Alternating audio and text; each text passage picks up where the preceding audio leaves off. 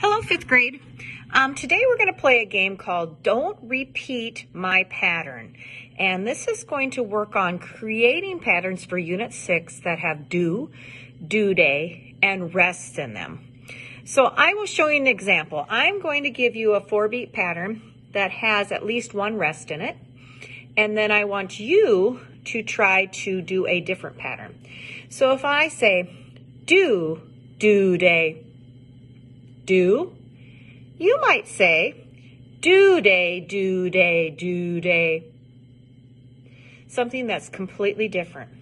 I'll give you another example. If I'd say due day, do,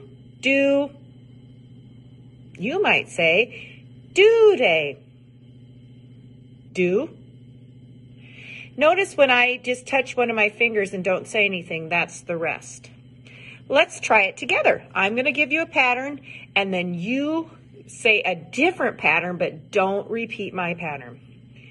Due day, do. Good. Let's try another one. Due day, due day.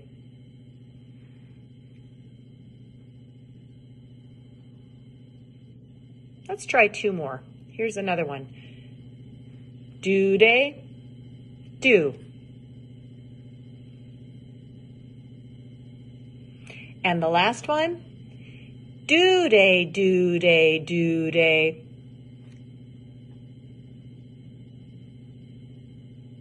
Thank you. I hope you had a great time creating patterns today.